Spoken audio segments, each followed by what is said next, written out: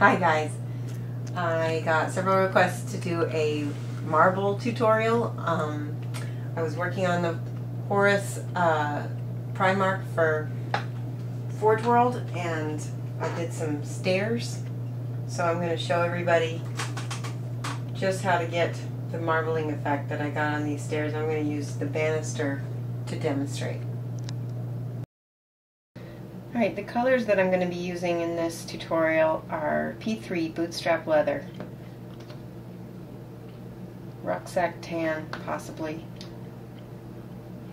Menoth white base, Menoth white highlight, Mara white, and battle dress green. So the first thing I'm going to do is I'm going to be base coating with the bootstrap leather, and I'm not completely 100% covering the entire primer. I'm mostly just trying to get a thin layer on the parts that would be the lightest areas. If there's a little black coming through, that is okay, because there's lots of little cracks and crevices in this banister that you're going to want to keep dark, and that primer is going to help you do that. So I'm just coating as much of this as I can fairly quickly. And I thinned it out quite a bit. I don't know if you can see the consistency is roughly like thin milk.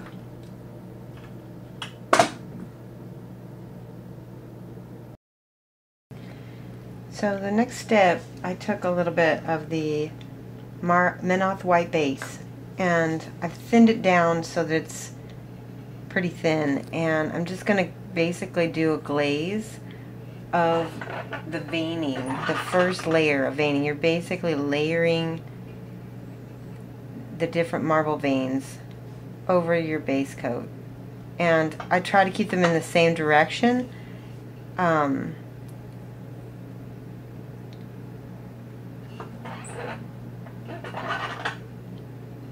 And do thin ones, thin lines, thick.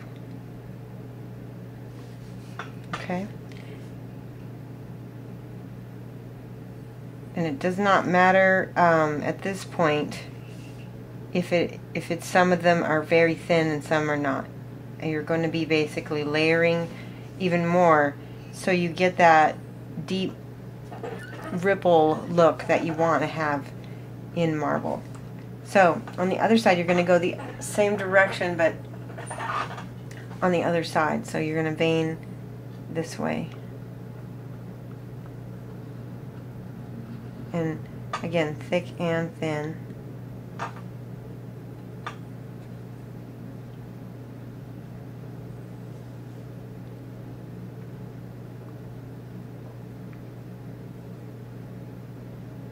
And every now and then you'll want a little fork. You want your vein to fork, because that's what marble does.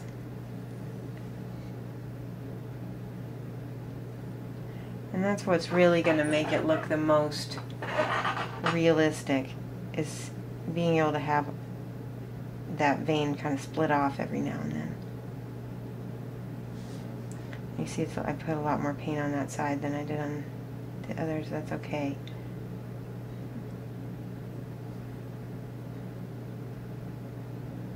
Okay. So, and then on the top here, I think I'd like it to follow the same direction as this top of the stairs, so that when I'm looking at it, it goes the same direction in a pattern like that. So I'm just going to do different consistencies. And this is a fork right here.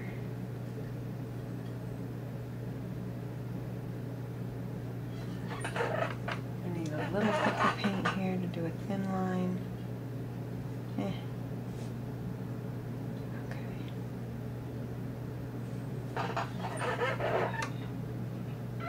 And as I said before, you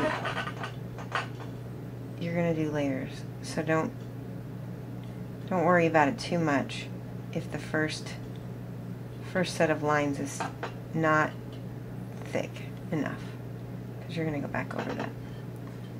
So since I had a little bleed, I'm just gonna pull that down and make that look like I did that on purpose. Same thing here. Whenever I make a mistake on a mini or on a painting, the rule of thumb is just work with it. If you can make it look like you did it on purpose, then go with it. And the next color I'm going to layer in is the rucksack tan. And the rucksack tan I don't use a lot of, but I'm going to use it to basically define out these brown lines here so that they are broken up. The brown lines are going to come out and be the actual veins. So we're going to be basically painting, making those as thin as we can. And again, we're going to fork and just wiggle it so that you've got different consistencies.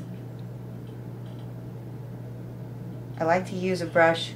It sometimes helps to use a brush with a very long bristle, like this, because it helps you push and pull, but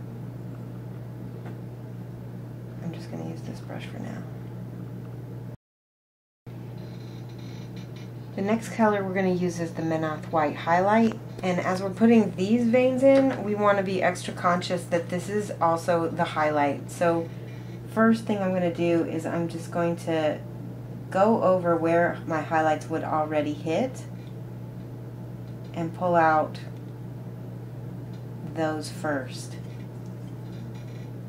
And that's going to be on the edges of your banister here. There's going to be little crevices that you want to highlight. And then of course the edge of the banister where the broken rock is. Okay. Now, again, we're cutting up those brown lines so they get thinner and thinner.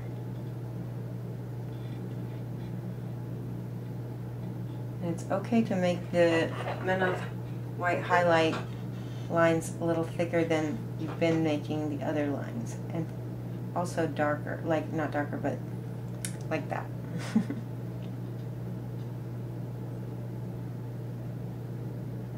And run those together. I'm looking back at my lines here. I want to try to keep the same line consistency.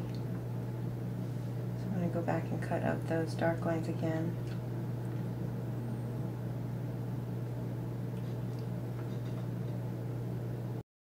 Now I've got the Mara White, and I'm basically going to be repeating that last step with the white. And since this is my top highlight, I'm going to cross over some of those other lines.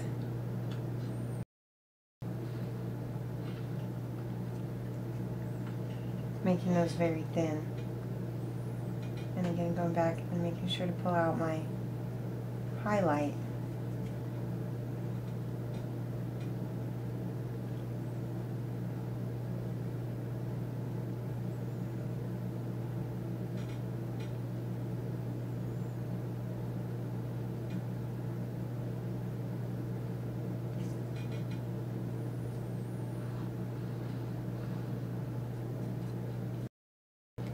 Battle Dress Green is the last color I'm going to use, and I'm going to use this solely so that I can create an effect that makes it look like moss has grown on my marble and aged it. But because I don't want there to be actual moss, I don't want to use flock, it's not going to be to scale. I'm going to use really thin. You can barely see that there's even paint on my brush. And I'm just pulling that in a glaze over parts of the banister here where you feel like moss would collect, maybe on the edges here, some of them. Like that. Just enough to bring it all together. You can even go next to some of the veining even. And now you can see that goes really well with my stairs. And I will just repeat this on the rest of the banister. And the last thing I did was I went over my marble with a gloss coat to give it an actual glossy consistency. However, I also use weathering pigments around the edges to give the marble a dusty effect. So I did that before I did the gloss coat. So what I'll end up doing is going back in there with the weathering pigments before I varnish everything, so that it's the last thing that I do. And I don't know if I'm going to do very much on this part of the banister, but I'll definitely have some of that dust settling in the railing here and in the spokes of the banister. That's pretty much how I did the marbling, and if you have questions, you can feel free to ask me in the comments or PM me on my Facebook page. Thanks.